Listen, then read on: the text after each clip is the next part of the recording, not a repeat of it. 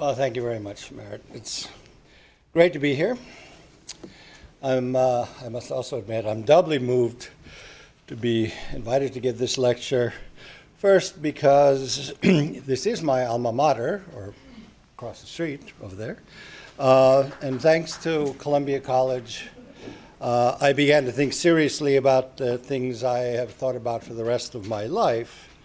I programmed computers here, I read John Locke, and lived through the revelations of Richard Nixon illegally surveilling U.S. citizens, all of which are issues that have remained with me to this day. Secondly, it is a lecture named after George Ball, who, inter alia, and in addition to what Merritt mentioned here, also was the one American who actually actively helped draft the Schuman Plan, which shows to this day the strong transatlantic basis of what became the European Union, which, along with NATO, is one of the greatest political creations of the 20th century. Now, allow me to begin with a paradox.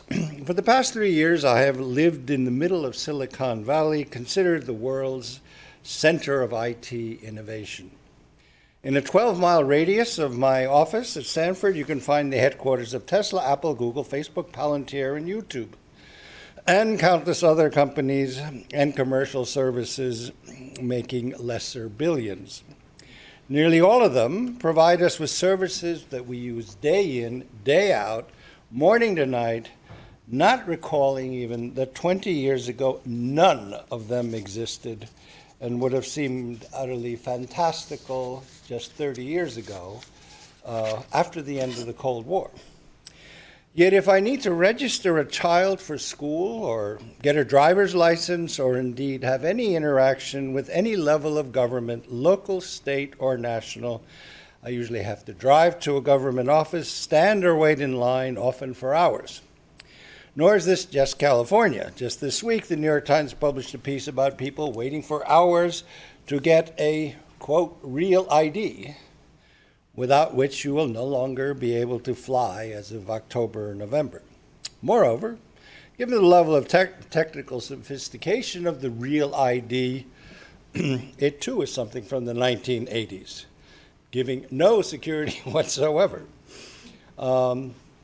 So unlike the wonders of the digital lives that we live with our smartphones and our apps, our public services and means of government hardly differ from the 1950s and the 1960s.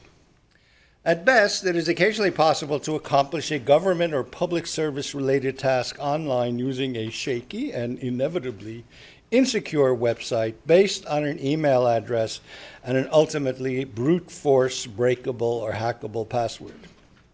If my data are stored on a government server, I don't know how secure they are, or if, as in the case of 23 million past and present federal employees in 2015, or as we read yesterday, another 200,000 from the Defense Information Security Agency, which also manages the White House's secure communications, my data can simply be stolen, presumably, in both cases, by a foreign power.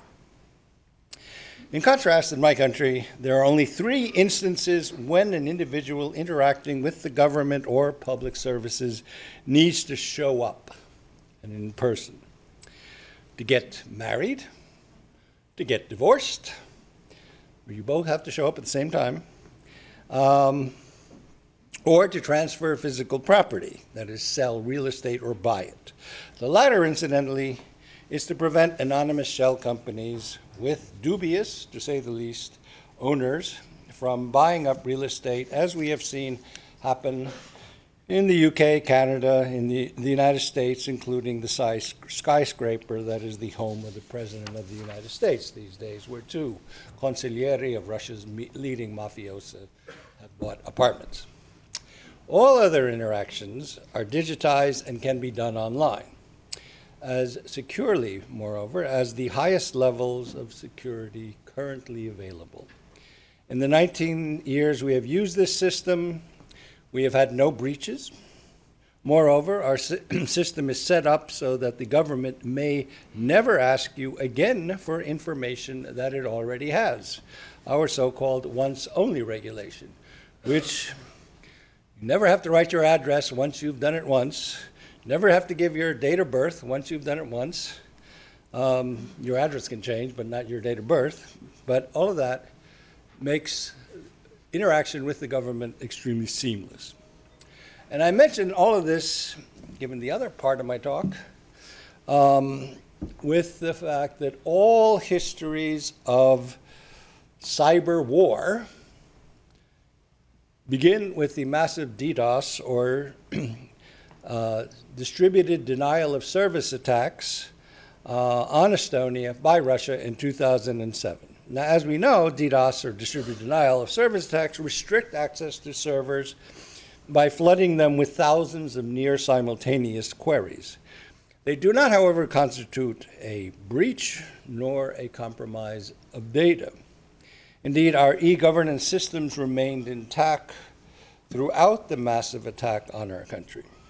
On the other hand, and this is what will be part of the second part of my talk, is that if we take Karl von Clausewitz's definition of war as the continuation of policy by other means, then the first public instantiation of using a cyber attack as a policy measure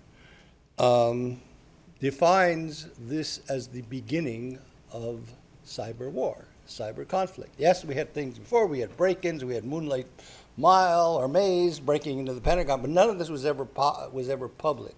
This was a public policy act. So it was the first one. It was hardly the last, and I suspect it will continue. Now, we also know the attack on Estonia is an example of a new form of cyber threat. Cooperation between a nation state and in the attack on us, the botnets organized by organized crime, because the DDoS attacks were perpetrated by organized crime networks that otherwise up till then had been sending out spam. So what this was a unique form, but widespread, as we know, of public-private partnership. And this is something that we have seen over and over since then. The threats and responses to them I shall deal with in the final part of my talk, but first let me address another paradox.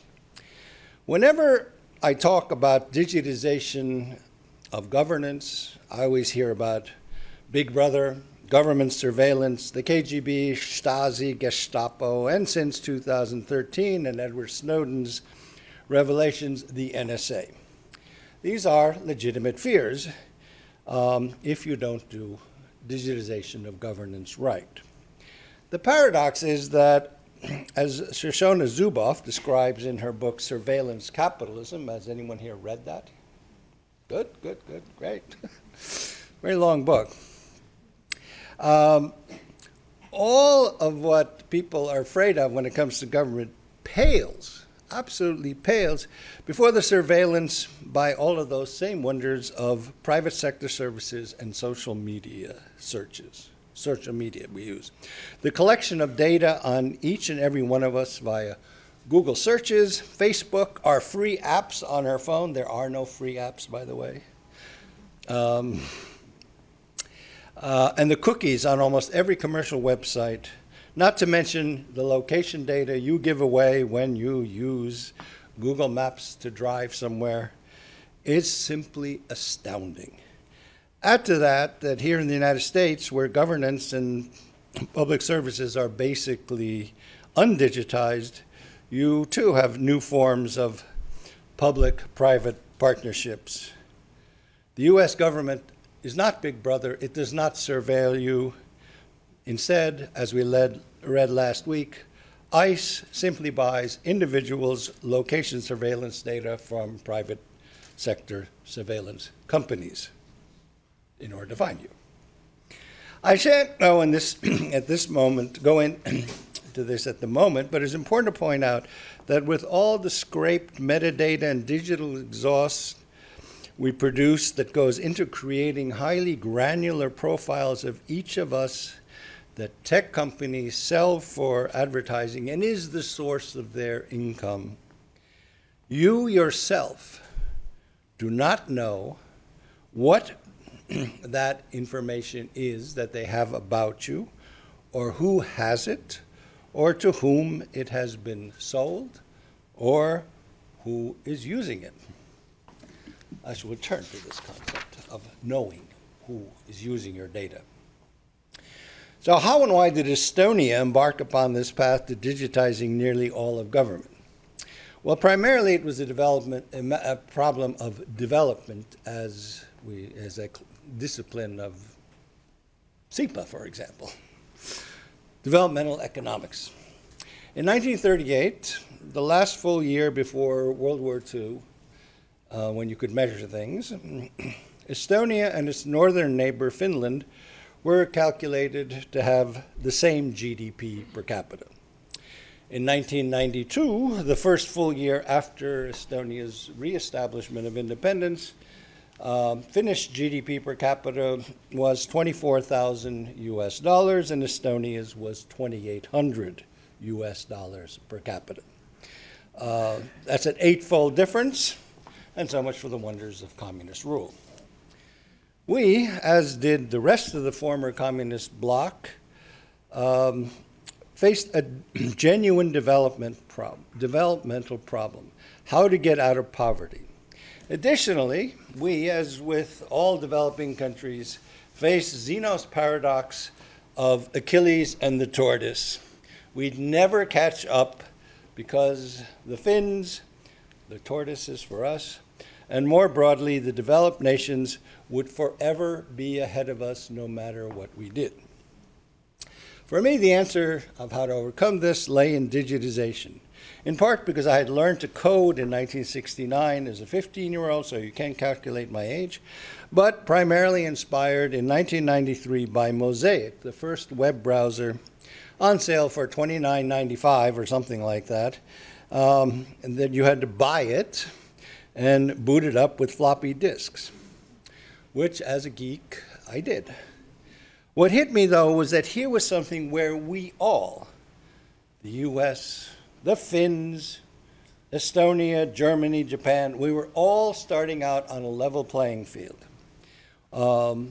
This was all exactly 4 years after Tim Berners-Lee invented HTTP, the Hypertext Transfer Protocol. That is the basis of the internet. But I thought, I knew inside this would take off and would begin to dominate life because there were just too many things you could do. So from our point of view, sure, the West had its autobahns, interstates, its developed infrastructure in general, but here was something that would be everyone's future, yet gave no one the advantage of half a century of development that Estonia had been left without. At least this was possible if we got on board quickly, which is what I started promoting in the country. Fortunately, we had an enlightened government at the time, willing to take risks. So when in 1995, when I proposed to a minister of education who supported my proposal to digitize all schools, or to put computers in all schools and to connect them all, he took it up and pushed it through the government. By 1998, 3 years later, all schools were online and had computer labs. And soon thereafter, the banks got involved because they said, this is a great idea. We have all these villages. We have lots of villages. They're all very small. They all have two banks at least, because you have to have competition. They're all based in brick and mortar bank offices. And they said, great, if we can get people to use the internet to bank, we don't have to support all of these buildings. So they kicked in quite a bit of money to get an educational program going that would get, especially among the rural population, people to use computers and also install computer banks in every little village, in the town hall or in the library, in the schools and so forth, so people could do their banking there. So we got to this point which is basically where the United States is today, which we're all using the standard security methods of an email address and a password. But by the end of the century, it had become clear that while digitization was indeed a way to develop, it needed to be done differently. First of all, if we were to digitize governance, we needed the trust of the population, of a population that had just emerged from a half-century of totalitarian control, of police state surveillance, and with disastrous consequences for those whose privacy, in fact, had been violated, and when it was discovered they harbored the wrong opinions. They had experienced all the things that people in the West raise objections to when I talk about digital governance. The challenge was, how do you build a digital democracy? You know you have these tools, but how do you do it? I mean, it's not and never is a matter of technology. That's all there. The question is, politically, how do you do it? And from scratch.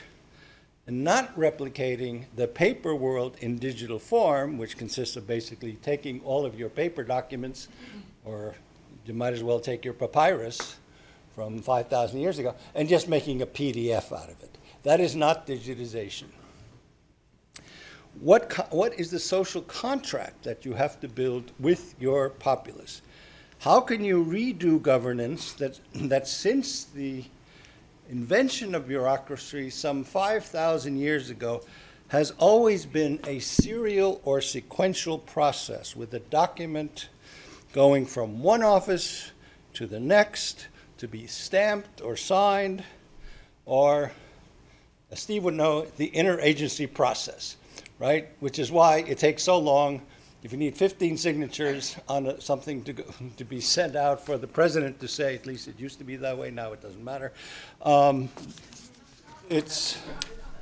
It all takes time and is grotesquely and grossly inefficient. And most importantly, and what I'll speak about briefly, is what do you do to establish trust so your citizens are willing to use this? Trust is critical. It is the sine qua non. So what provides trust if you're going to digitize government? First and foremost, transparency. In digitization, what this means, above all, is you have to know who can look at your data, what's legitimate to look at, what is not legitimate to look at, and you have to know who is looking at your data. And then out of that, you can begin to build trust. So very clearly define which agencies in government can see what they cannot see. This is a cultural as well as a legal issue. Cultural meaning that in my country, well, your property records are public. So in Northern Europe, we tend to be like that. Whereas in Southern Europe, when I talk to the Greeks who I'm advising on this stuff, they go, what? People know you can look at what you in politics own or anyone owns? I go, yeah, well, those are the cultural differences, but you have to design your system in such a way that it meets the laws, but also the cultural expectations of your populace.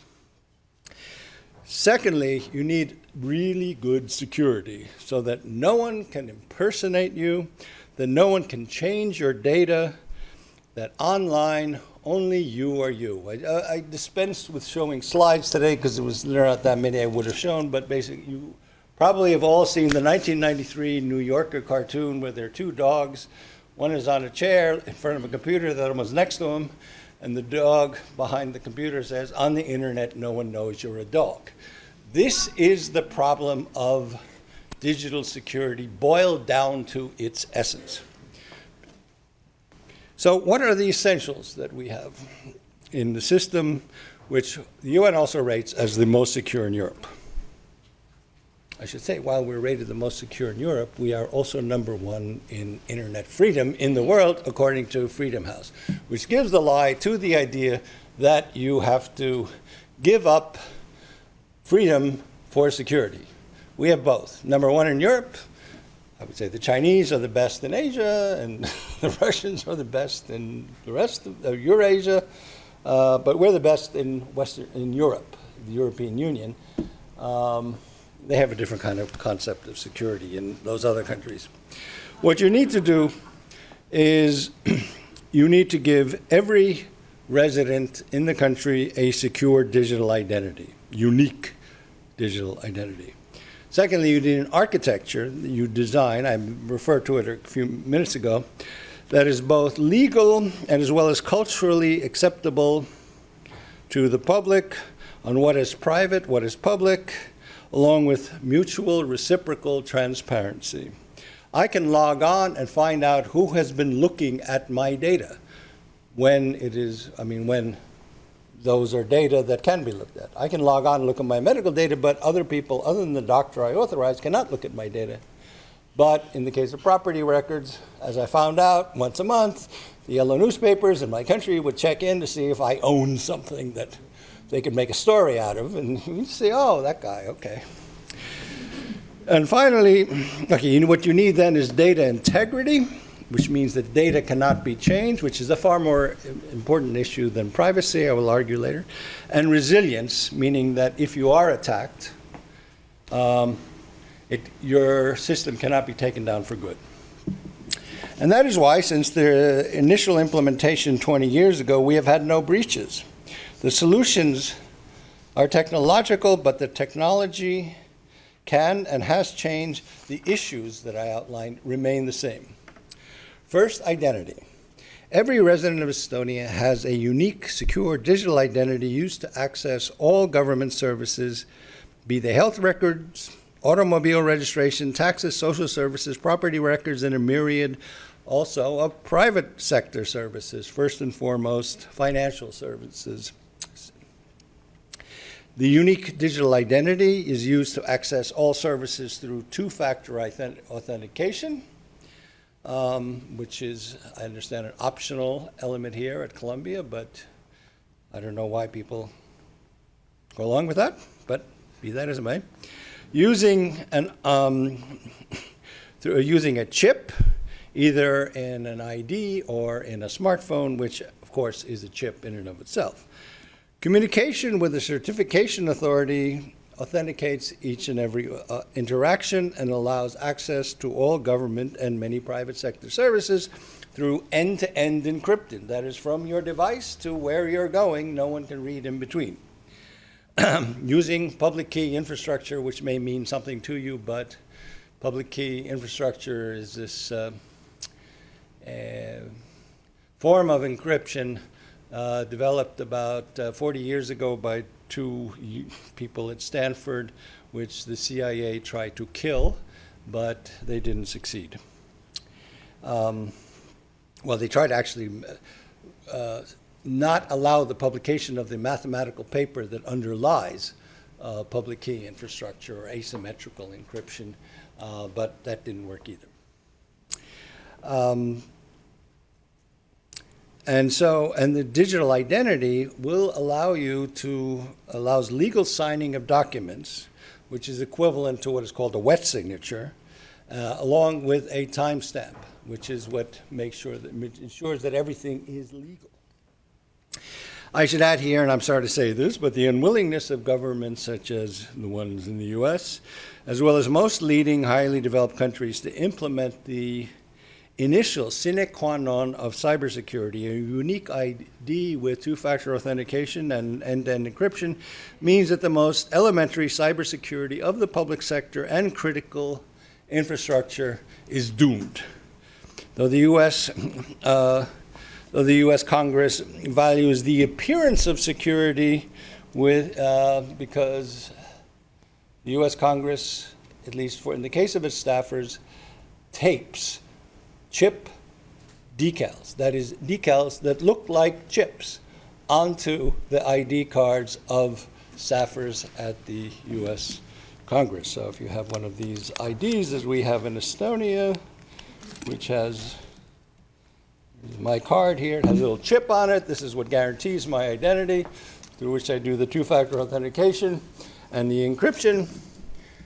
In the U.S. Congress, the staffers get one of these shiny things taped on there as a decal.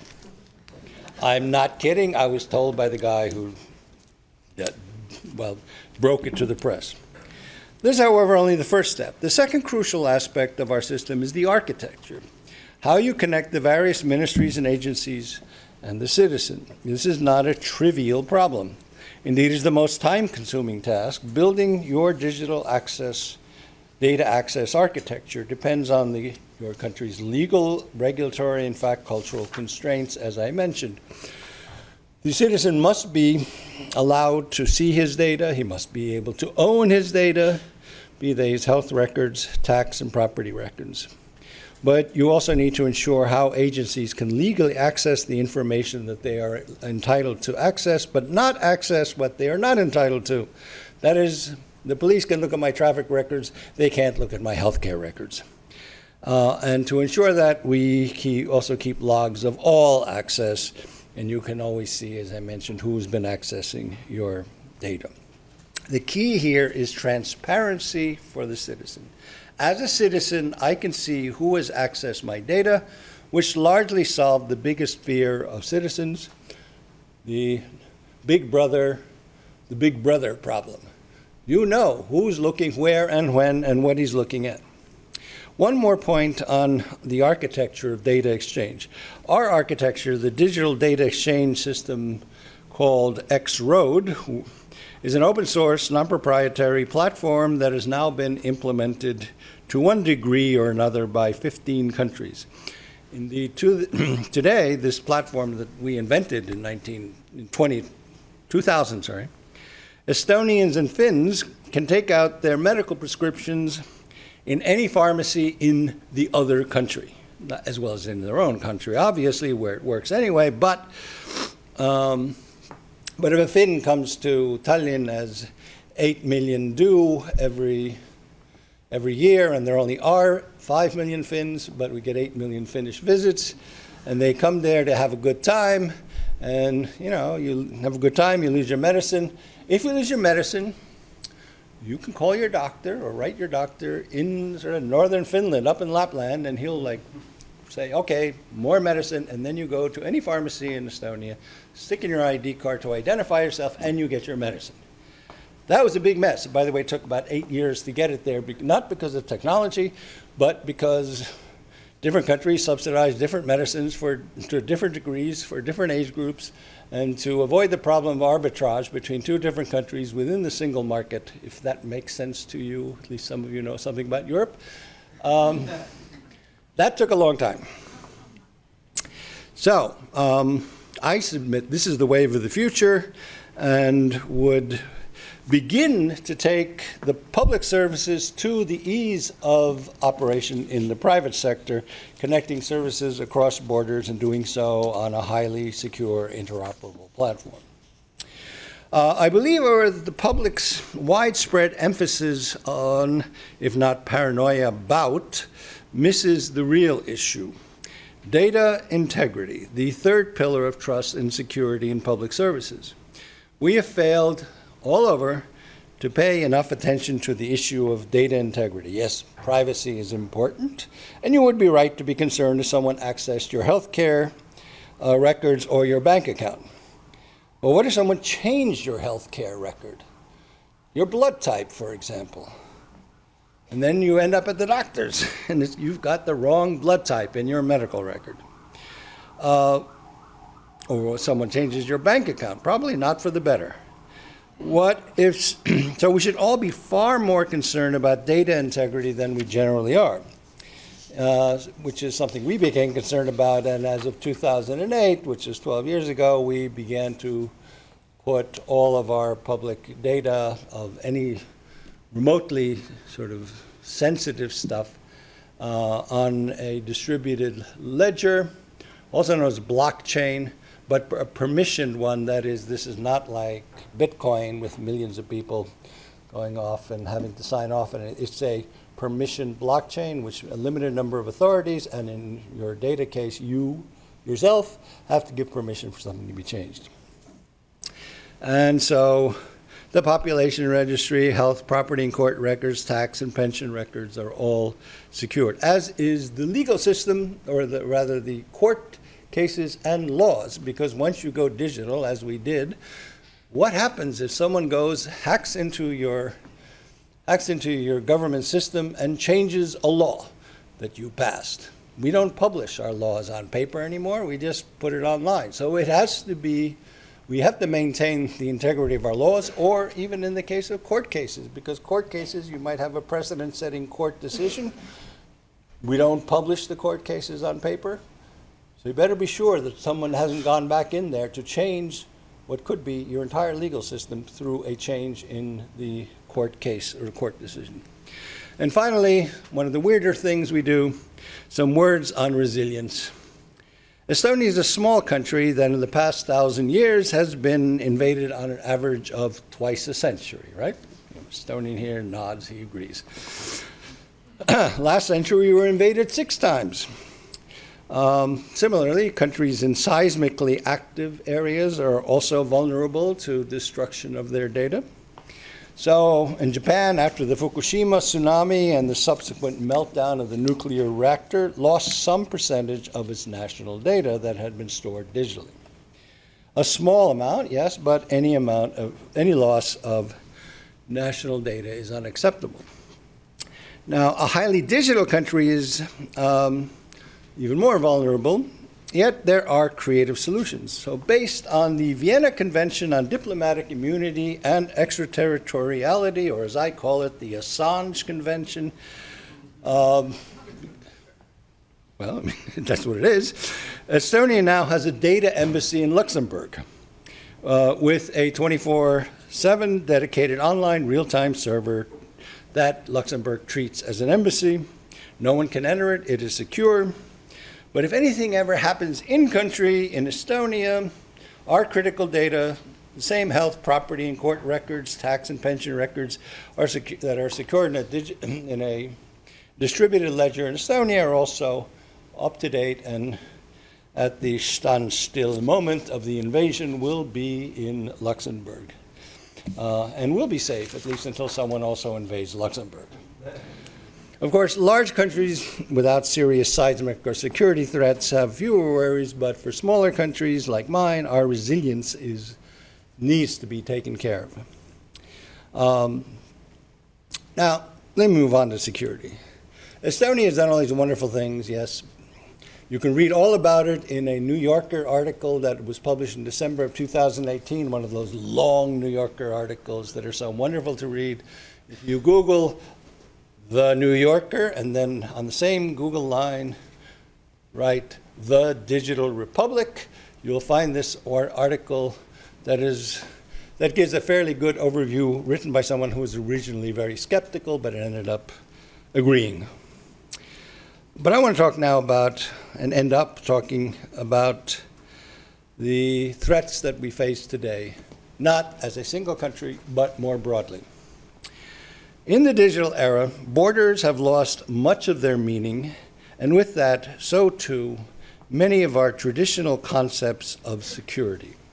The traditional threats we face in the digital era threaten all of us in the 21st century. So let me conclude by talking about security in this new era we live in.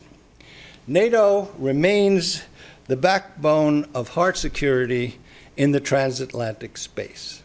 Yet if we look at the new threat landscapes that have come up with digitization, especially in the last decade, as we have seen in the case of Russia alone, and Russia is hardly the only actor here, the potentially destabilizing attacks of one kind or another that have already taken place on almost every country in NATO. We have, in the form of APT-28 or 29 or Fancy Bear and Cozy Bear, the hacking of US, German, Dutch, and Italian foreign ministries, of the German Bundestag and the US Congress on the servers of political parties, think tanks, of the Democratic National Committee in 2016, of the server of Emmanuel Macron before the election of 2017, and to top it all off, even the server of WADA, the World Anti-Doping Agency, all attacked by these same people. Disinformation, which is another form, from the so-called Internet Research Agency in St. Petersburg, which is owned by Yevgeny Prigozhin, who also owns the Wagner mercenary company active in the Donbass, Syria, and the Central African Republic, and probably elsewhere, has inundated and exploited divisions in virtually all of Europe and the US. Anti-vaxxer disinformation in Italy, the anti-Catalonia actions in Spain, organizing anti-Islamic demonstrations in the US, as well as, in the same time and same place, counter demonstrations to the anti-Islamic demonstration in Texas. These are all new forms of warfare. From a weak adversary's position, all of this makes sense, actually.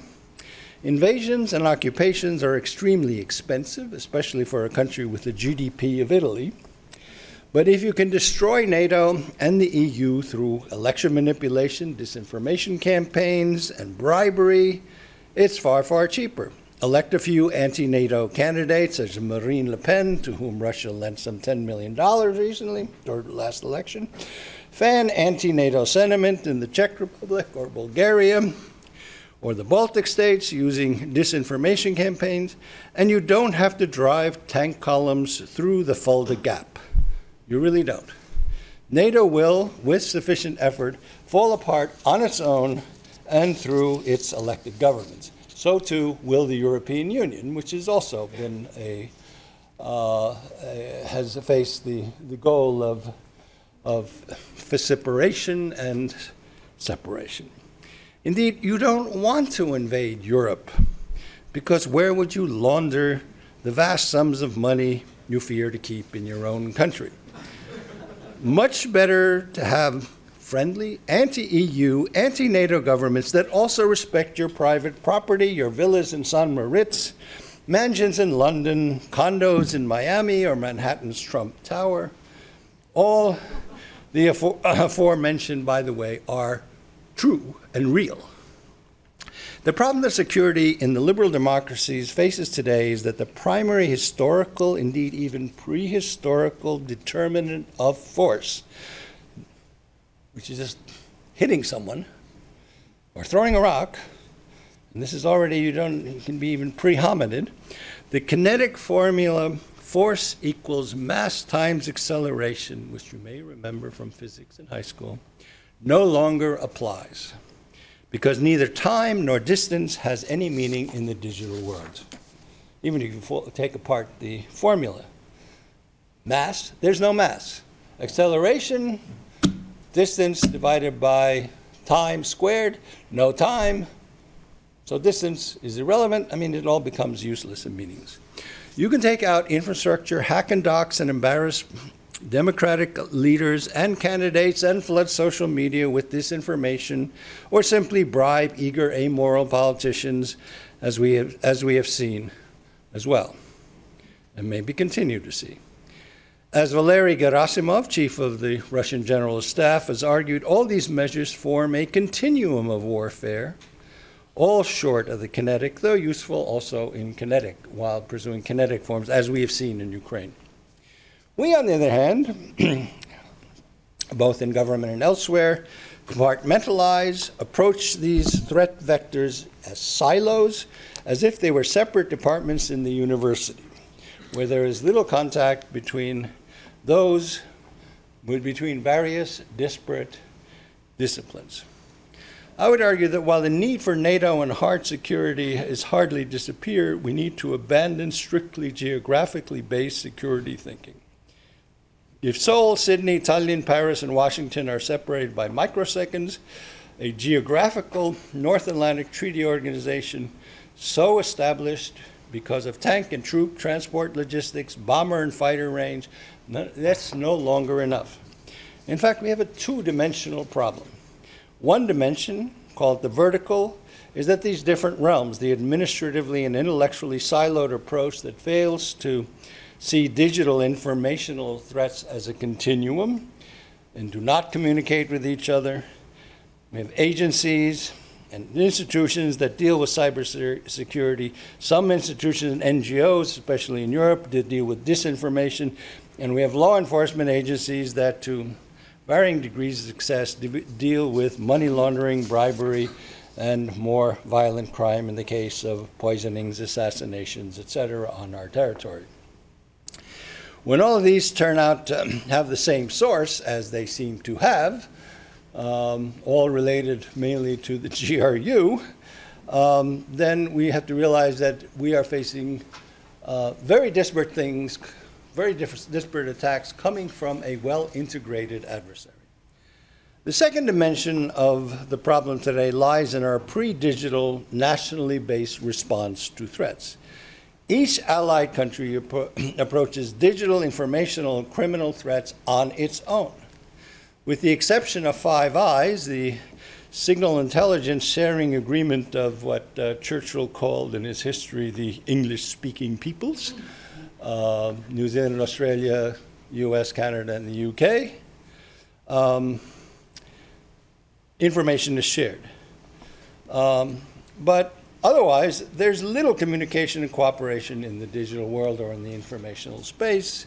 And this is one illustration of this, is when we discovered in our military net a worm from Russia. We went and told NATO headquarters, and the NATO response was, oh, you too. This is not what NATO should be doing. This is not cyber, this is not defense. This is not how you do cybersecurity. So what I would propose for security in this new world that we are living in is a fundamental rethink of what security means today and how the liberal democracies under threat from various algorithmic authoritarians, and regardless of where we live geographically, we begin to take these threats more seriously. But this all begins with democracy at home, in our own countries, where we need first and foremost to make our governance secure and democratic and digital, including governance of our private sector, ensuring that privacy, well-being, and security, of our citizens. Thank you.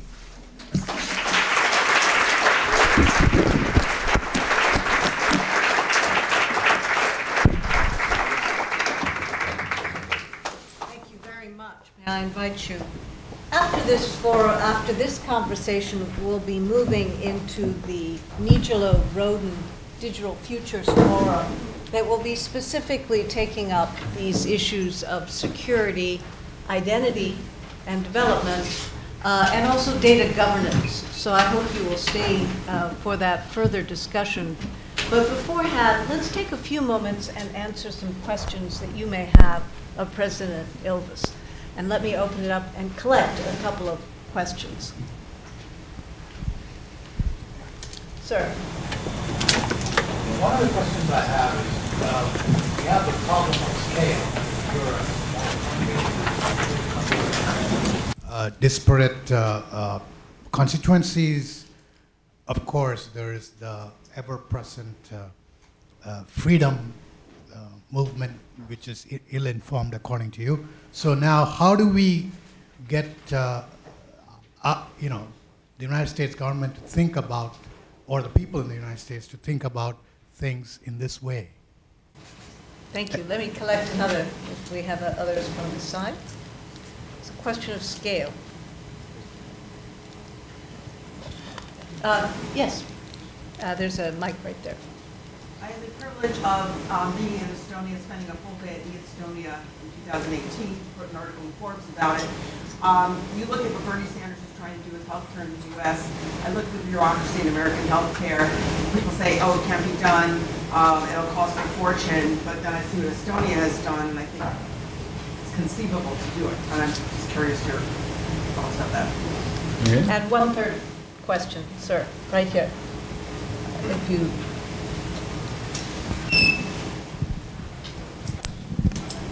So you scale solving our healthcare, and the third. Right. I coded it that way. Yeah. Cool. Mr. President, I don't know if you know, but in Ukraine we have a new president who has all about it. Who has a very big initiative about the state in smartphones. So he wants to bring all the government government services into smartphone, like you can open your business account there, you can open your bank and get your driver license. Do you think it's secure to do something like that at the time when we are at war with a much bigger, much larger cyber force like Russia? And the second question, which adds up to this, is we also wants to open up the land market, the agricultural land market, which makes up 72% of the Ukraine's territory, and he also wants to have a open database for that digital one as well. Do you think it's secure as well to open the land market at that time and have the database which is online? Thank you. Okay, scale. Yes, it's probably easier, but the problem, I don't think, is just simple scale. I mean, you can scale just by having more server space. The problem comes in at a certain critical mass or critical size. It becomes easier to govern in a federal system. So Germany, the United States, Canada, Brazil, Mexico are all federal states with different competences for different things at different levels. So in the United States, okay, your federal taxes are one thing, your state taxes are another, banking is regulated by the states. Figuring out the competences is where it gets hard. But otherwise, it's server space. Mexico has, in fact, were embarked during the last administration to use the same, I mean, the architectural software that we developed in Estonia and adapt it toward a federal state.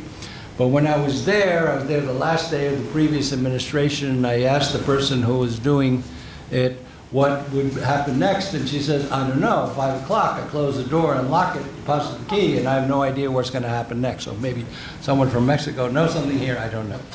Healthcare, well, I mean, we digitized our healthcare records. That made it, I mean, that saves a lot of money, right?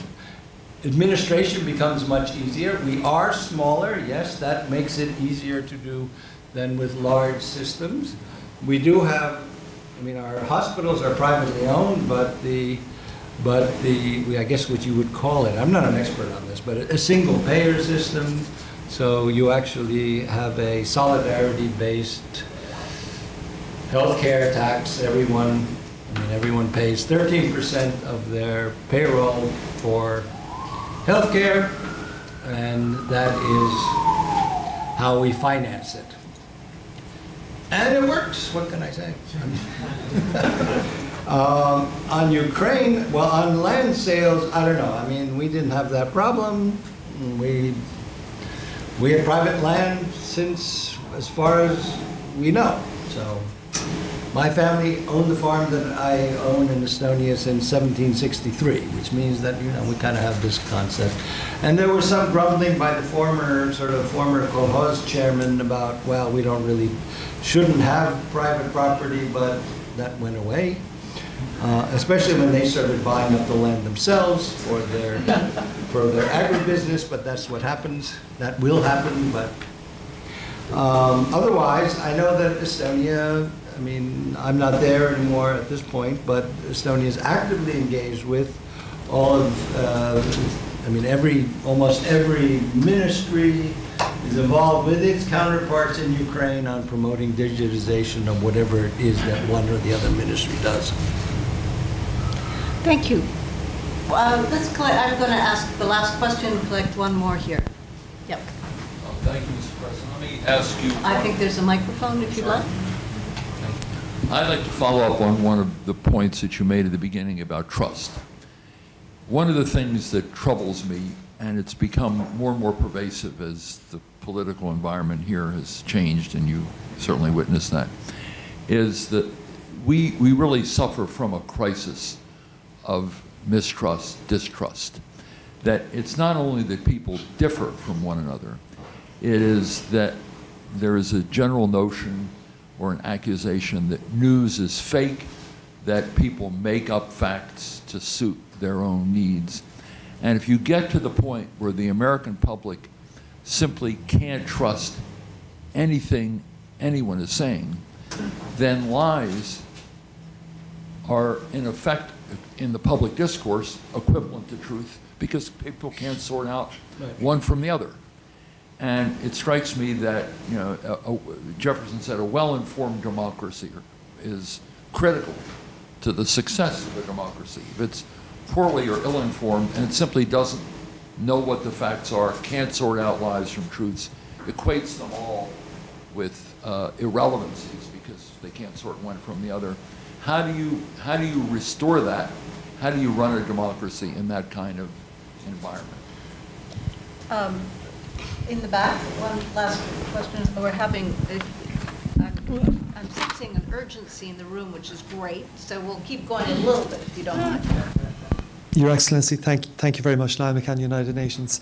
I'm thinking, related somewhat to that last question, I'm thinking of other countries close to the lower end of the Human Development Index that might look to digital transformation as a way to catch up in the way that you managed to catch up with Finland all those years ago. But I'm thinking of states, I hate to name ones, but name a country like Bosnia-Herzegovina, where there is simply no common political vision in the country about where they're trying to get to politically, where there is no common vision about loyalty to the state or even the viability of the state in the long run.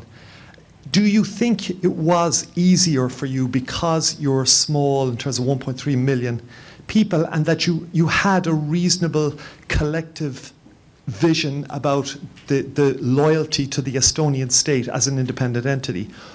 Or do you think it was actually easier for those, you have a sizable language minority in your country, do you think it was actually easier to get those people to have more loyalty to Estonia as an independent entity because you digitized and because you built this transparency into your digital ID system? I wish I could say I do, but I don't. I think one of the things that distinguishes all three Baltic countries from the rest of the post-communist world was that there was a period of independence that went through all of the same problems that the countries you mentioned have gone through since 1990, 89 to 91. Well, mainly 91, because then you had all these new countries. The thing that Estonians, Latvians, Lithuanians realized that, all right, we were all annoyed at the bad politicians and the way things were done, but it wasn't so bad compared to mass deportations. And so we ended up with this vision of like the state as this wonderful thing. And so there was a huge amount of loyalty to it. The other factor, which I think also answers partially one of the questions about trust, is that that in the United States, you make a distinction, I mean, you do not make the distinction between who is running it and what the government is. Whereas in the sort of European sense, like the government, or Regierung in German, it's the cabinet. And then the other stuff works. German is probably the best example because the other stuff works no matter who is Bundeskanzler. And we're sort of gotten there. We have, I mean, there is no love really for the people who are running, who are the prime minister or the different ministries, but people really like the system. And that is the difference. So that people will say, oh, this is the United States. I mean, I have all these Estonians that have slowly been moving back to Estonia from Silicon Valley because they're like, nothing works here. This is ridiculous. Let's go home. It works there, right? I mean, you don't make them much money, but it works. So that this trust in the state is built up, and it is kind of a bootstrapping operation. When you start having things that work, people start trusting the state. They still will hate whoever's the prime minister and the president, but they will trust in the state and develop a strong sense of, or at least some sense of patriotism that is often missing in many other countries. Thank you. Sir. Thanks for such a thoughtful talk this afternoon. I'm J.M. Porp, a cybersecurity reporter in New York. On the subject of trust and data integrity, in 2018, Estonia had to replace 750,000 ID cards because of a cryptographic flaw. Something like that is almost certain to happen again. Is it wise to use such a potentially flawed system for things like voting and healthcare? Well, it wasn't 750,000, but I mean, this was This was a flaw in the chip. And basically, we discovered it beforehand, or we were told it beforehand. And we, with the exception of a small number of chips, simply did an update. Now, I mean, what you have to understand is that voting, healthcare, all those things are all done via one system. So it doesn't really matter to talk about, either you have it or you don't have anything. There is no such thing as, oh, healthcare should be taken out. The voting system is something that people go, oh my God, you're doing internet voting. Well, actually, it's the same ecosystem we have used for everything, and on a daily basis, bank transfers, and there's never been a problem. Whereas an election you have every 2 years, so we're not really worried. I mean, yeah, this is going to be a problem. It's just that so is, I mean, so, and even more so, I would agree, is even something as silly as having voter registration, which to me seems extremely undemocratic. I mean, we have a population registry. You are or you are not a citizen if you live in the country. There is no way that you can, oh, we're going to deregister because this person, or the 20,000 people who have not voted in the last 3 elections will now be deregistered. What kind of nonsense is that? You're a citizen, you have a right to vote, right? I mean, no, I don't think. So, I mean, if you're talking about manipulation of elections, there are far more egregious ways of doing it in an undigitized state than in a digitized state where you know who's in your state. In the United States, only Oregon actually has a population registry where you can avoid this ridiculous thing known as voter registration. Well, thank you. Let me collect 2 more questions. So, one more. So on a similar note to the question about security. Thank you. So in a similar vein to the question on the security of the system, you talked a lot about the importance of architecting a digital government system correctly. But I'm curious about the role that thinking about the future played in that. If just to pull a couple examples from your talk and your responses, if for some reason Estonia were to want to shift to a federal system of government, or if it were discovered that Russian hackers were somewhere deep within the system, is there flexibility to re-architect the system, and is that something that states that are going down this path should be actively considering? And let me ask one further question. You started to speak to the degree of cooperation that does exist among the Five Eyes. And of course, that's great to have that degree of cooperation, but that is not sufficient even, in today's world at all.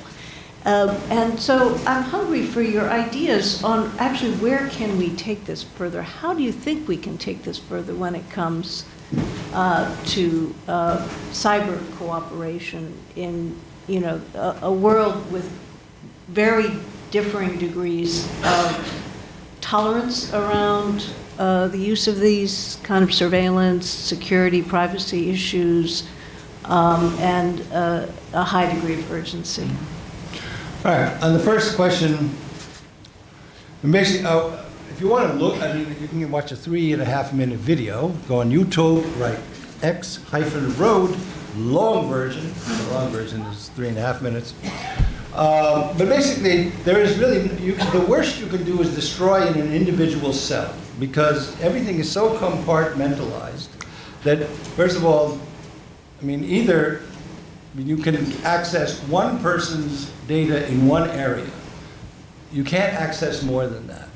And that's all because the authorization requires both identifying yourself and also exactly what you can look at, restricted by what can, and you can't do massive searches. So that reduces, it's kind of like the Exxon Valdez, the world's largest oil tanker about 20 years ago went aground, and it's most massive oil spill ever. But since then, now oil tankers have compartments. Good idea. So if you actually run aground, you'll lose one compartment. And so if you think of this, that kind of like to an altogether different exponent, then you actually mean that you're fairly invulnerable. Re-archiving, fine. I mean, actually, what I didn't talk about, because it was really running out of time and spoke way over, but I mean, the system that we have is something which, that's old tech. I think there are new solutions. I mean, I think when it comes to ID, we'll probably be moving on to a sovereign self-identity system. We'll probably be doing something much more cloud-based than we have right now that'll be more versatile to use, to get into using open data, but that has to always be done from the point of view of security. Now, on the cybersecurity point of view, I would argue that, well, I don't know. I mean, basically, I don't see much movement on the part of Five Eyes right now. What I think is politically doable, if there's enough pressure, is to get the European Union away from this ridiculous idea that was originally killed by de Gaulle of a European army. In this current form, it's called PESCO. Whatever PESCO stands for, I don't know, because it's all, I find it. We don't need a parallel army. We really don't. Especially when the biggest threats to European countries and to the European Union are in the realm that I talked about. And this is the ideal place to actually create, on a transnational, multilateral basis, the kind of security architecture that we all desperately need. I don't see U.S. leadership in this at the present time. In fact, relations between the United States and Europe have never been this bad since World War II. So, I mean, what can you do? But I would say that Europe does not need its own tank army, but it should create its own cyber defenses. And that could be something that we could contribute as Europeans, that later on to bring in not only the United States and Canada, but also all the other liberal democracies, be it New Zealand, Australia, South Korea, Japan, Uruguay. I mean, kind of candidates that would come to mind almost immediately. Well, thank you so much. We are immediately moving into a much more specific discussion around cyber peace and governance with a great group of experts, and I know President Ilves is staying with us as well, so we'll continue this dialogue. But before doing so, please join me in thanking him for